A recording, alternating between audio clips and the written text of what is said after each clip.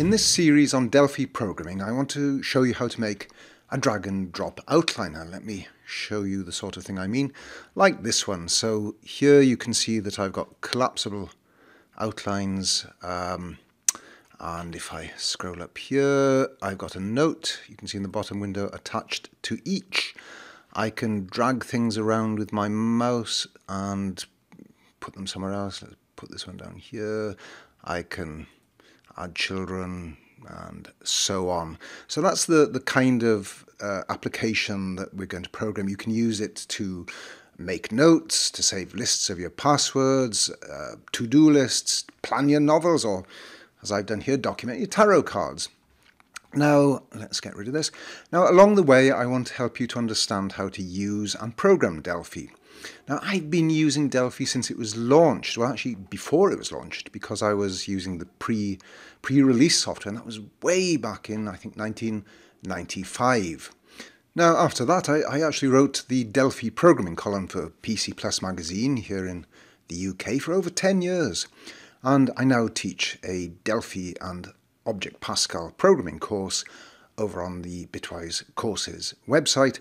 But here on YouTube, this short course on Delphi, of course, is completely free, and I'll be putting new lessons up in the weeks to come.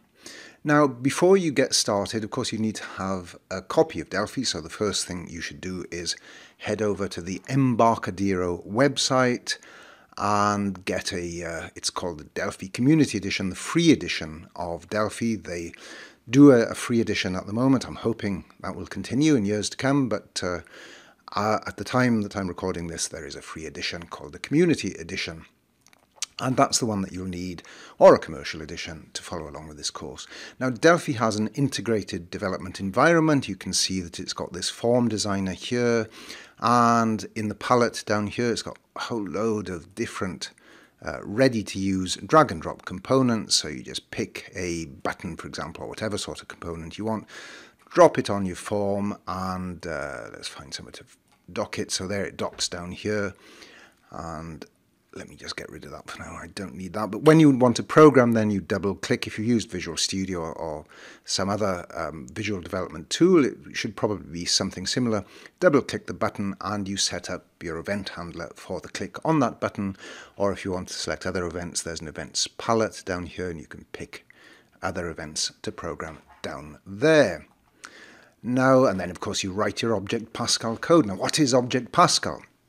If you've never used Delphi before, probably you've never used Pascal or ObjectPascal. It's the object-oriented version of the Pascal language, of course, and it's a really nice language to program in, and I'll explain how to do that in subsequent lessons. When you've finished your writing your program, you click this button up here to compile and run it, and there it goes, and here's my finished program here. Be sure to subscribe to the Bitwise Courses channel on YouTube so you'll get notifications whenever I put a new lesson online. I hope to see you soon.